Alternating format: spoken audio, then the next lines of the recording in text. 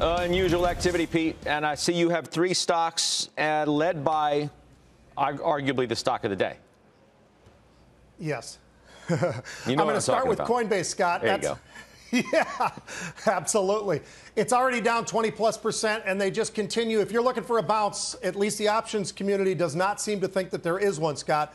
They're buying 15,000 of Friday's expiring 55 strike puts, when the stock was trading right around 55.5. So that gives you a little bit of an idea that there isn't anything positive yet to come that folks are expecting right now. Those puts were being bought for about $3.50. I know the stock is already moving to the downside even off of that. It's been as low as the 52-week lows today, around $52.50 or something like that. So not great for Coinbase. Next, I got Lyft. Now, they also stumbled on their earnings, of course.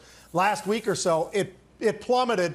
And it looks like somebody is looking for a little bit of a bounce, Scott. The stock was trading a little over 19. They were buying 5,400 of the May's 27th expiring, so it gives you about 2.5 weeks. The 20 strike calls, paying about $1 for those. Like I said, about 5,400 of those.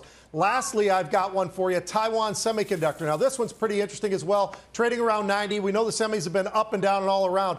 3,000 of the June 3rd expiring 98 calls, as well as the July 95 calls getting bought today. So trying to buy for that upside in Taiwan Semi as well.